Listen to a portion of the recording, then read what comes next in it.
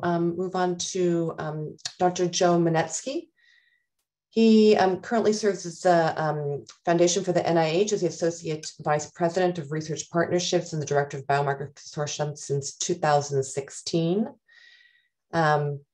Although many of you may be familiar with the FNIH, I'll just share on a personal note that the FNIH actually sponsored, it sponsors a NIH program called the Medical Research Scholars Program that I participated in 24 years ago. And it without a doubt shaped my career in academic medicine and clinical research. So it is a pleasure to have Dr. Minetsky here on behalf of FNIH to talk about their biomarker program as well. Dr. Minetsky? Thank you. I was going to say that I've been at the FNIH for 6 years, and probably none of you have heard of the FNIH because it's one of these things that doesn't get out very often. But I was proven wrong, which I'm very happy to be in this case. So yeah, FNIH has been around for quite some time, but I've only been here for 6 years, and prior to that, I've spent 2 decades in big pharma. And based on what we do, and I hope to explain today, you'll understand why I moved to the foundation. I also feel like I should be saying something like, this is a different discussion than what you've heard from the last several presentations, in the sense that we don't have any, it's not a specific network, particularly for pediatric or maternal health. It's a platform to build those. And so with the next slide, I'm gonna go through a little bit of a brief description about what the Foundation for the National Institutes of Health is. And you can see from here that we were actually created by Congress. We have some very specific characteristics that allow us to work with NIH and other agencies, but particularly NIH, to facilitate groundbreaking research. And we do this in a number of ways, but most of them, a lot of them, are built on collaborative research projects and partnerships. And these are in building large public-private partnerships where we include multiple academic institutions, multiple institutes, and multiple industry or private members, also foundations and others. And the reason we can do this is because we have the ability to talk to NIH and find out what they're interested in, go talk to industry, find out what they're interested in, and then get us all sitting at a table to discuss what we might be able to do better together, or what we can't do alone. And if a individual from NIH went to talk to an individual from Pfizer directly, and the person from Pfizer or some other, not picking on Pfizer, but that company said, well, if you did this research, I'll give you $1 million. That would be a problem. And both of those people would be in some serious trouble.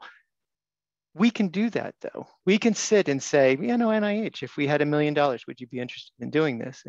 And start to guide some of that. But we just don't do it with just one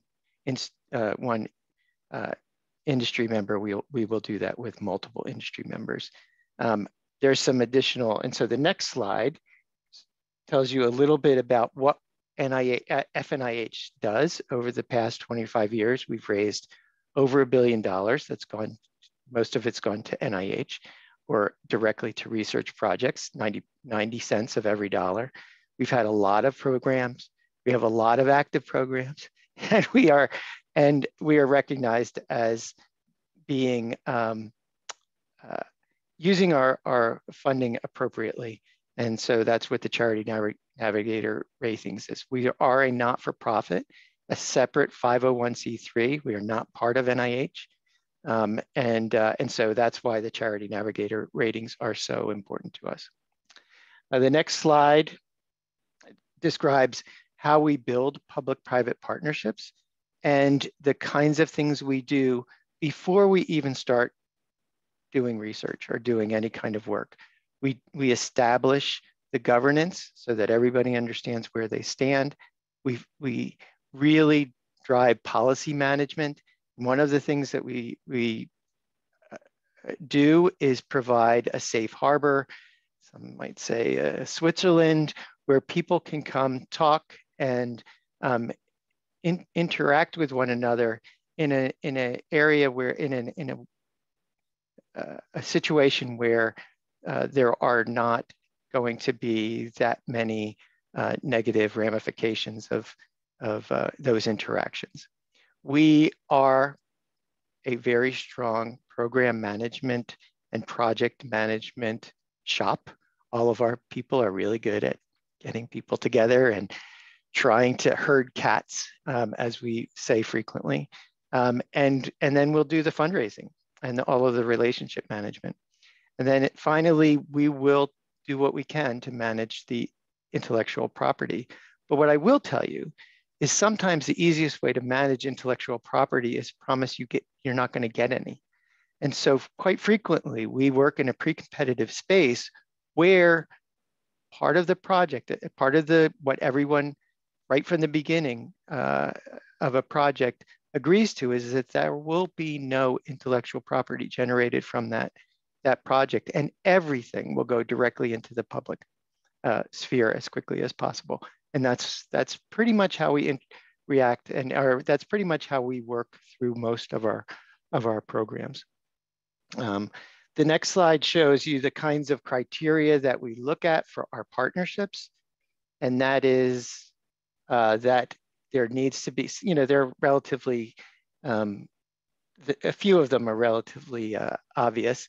There needs to be a significant unmet need with high potential impact. That's generally not a problem because we work with NIH and we support NIH's mission, and pretty much a lot of that is what we're doing is trying to address a unmet need and with high potential impact. Not all projects are useful or are suited to a public-private partnership. If we have a single entity, a single industry, or a single foundation who wants to do something, and they could do it directly with NIH or directly with a academic investigator, they're better off doing it that way. We will let them. We will point them to the investigator. We will point the investigator to the foundation or the direct industry member, but we'll step back because that's just not what we do. We look for projects that have multiple industry members and multiple government and academic members. Currently, our max is, I think we have 16 industry members on one project, and on that same project, there are 13 ICs. So the institute, 13 separate institutes. So when I say there, and multiple academic institutions. So when I say big projects, I mean complicated big projects. They have to be something that the private sector will pay for. So that's, but that sometimes is part of our job, is to convincing them that they should pay for it because it's the right thing to do, or it's going to actually benefit them in the future. We prefer to have executive level sponsorship from our organizations, both our industry members, when we talk to R&D heads every day, but we also talk to the directors of the institutes as well, because if we don't have the directors of the institutes involved, then frequently the support doesn't sustain. And that's an important part of having projects that are more than a few months long. We frequently like to leverage NIH's contribution, and our, like I said earlier, our strong program and project management is a clear added value. So we don't actually have a specific program as we were talking about, but we do have multiple models. And so the next slide shows you that we have lots of flexibility as to how we, this did not, just make believe those ovals include all of the partners and all of the vendors and scientists on one side, and NIH and intramural scientists on the other side. Those ovals are supposed to be a little bigger. But at any rate, normally when we take money from private partners, we can distribute it to research in two different ways, big ways. One of them is we can take that money and provide it to NIH, and NIH can supplement the grants as just, here's something that we're doing, NIH is doing. If we had another $10 million, we would be able to do a bunch more things. And the industry or our private partners are interested in giving us $10 million or giving NIH $10 million. And so we collect that and give it to NIH for those projects. If the partners wanted to do that on their own, it's not certain it would go to the project. The other thing that we can do, and we do frequently, is take those funds and give them, or provide them, contractually provide them directly to our scientists, coordinating centers, and vendors, et cetera, and have all of them be part of the project along with the private partners and the NIH. And so that's also a very open discussion. And again, all of those data become public as quickly as possible, and the science is shared with everyone. So that is a model that works. These are models that have worked for us for quite some time. We have, and you can imagine everything in between, where 70% goes to NIH and 30% we deal with, vice versa. All right, so that's the kind of way that we look at funding. And the next slide, which I think is my last slide or next to last slide, is some select partnerships that we've worked on. And so these are very large public-private partnerships. And the top one, actually, the Accelerating Medicines Partnership, has been going on since 2013.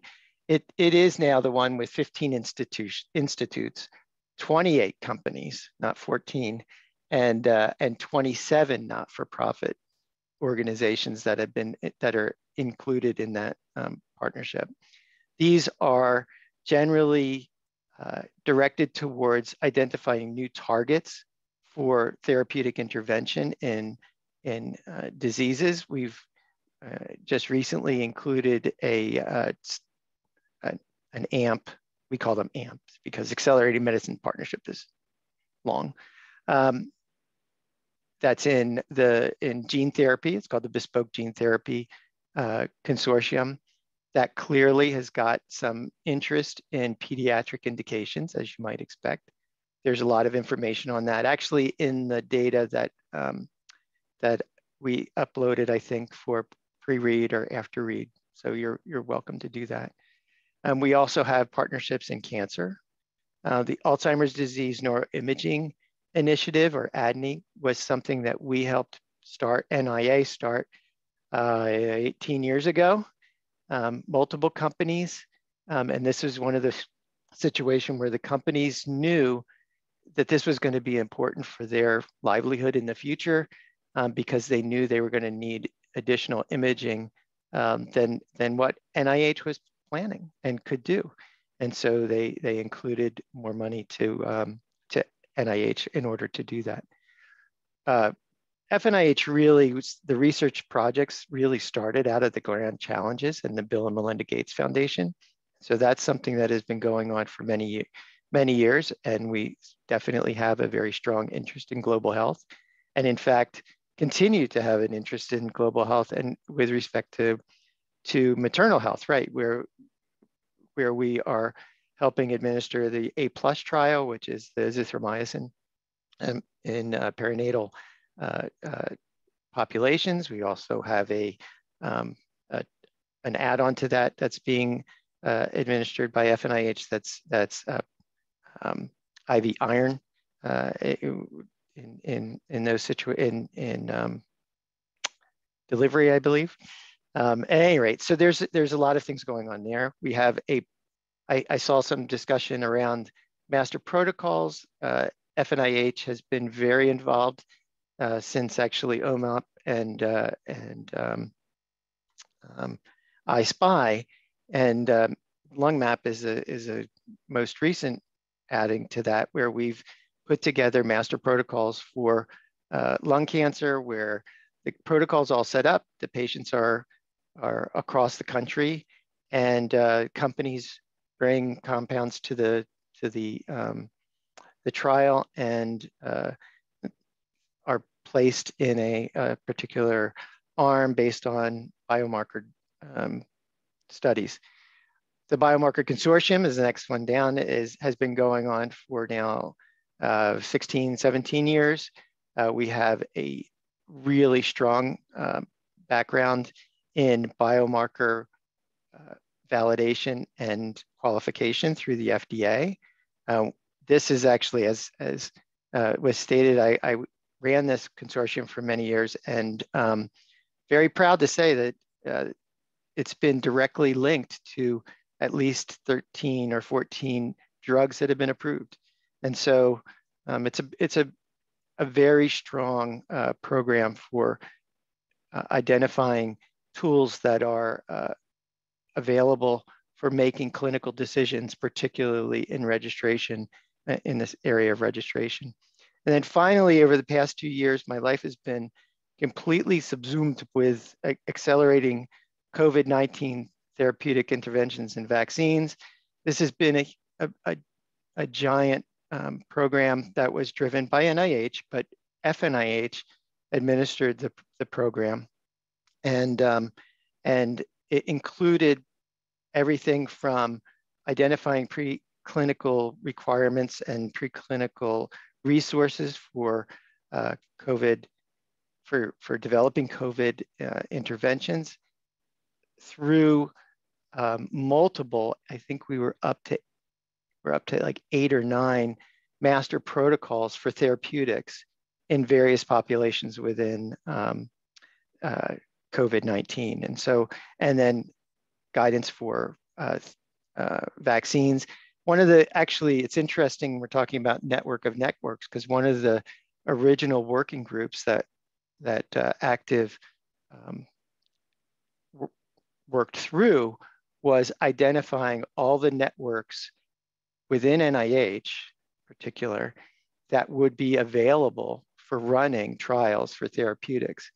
And it's not that's not an easy thing, because they're not connected necessarily. There is no big list at NIH of all the networks of trials. So it's important to be doing what we're doing today, which is, this is what's available.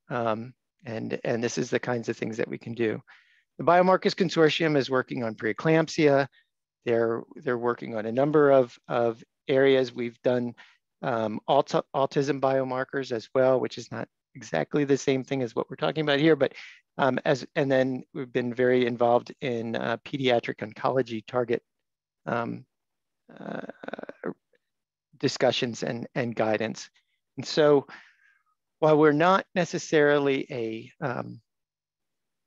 focused exclusively on maternal health, we do have projects in this area. We do have close connections with NICHD and folks like Aaron, which is probably why I'm here. And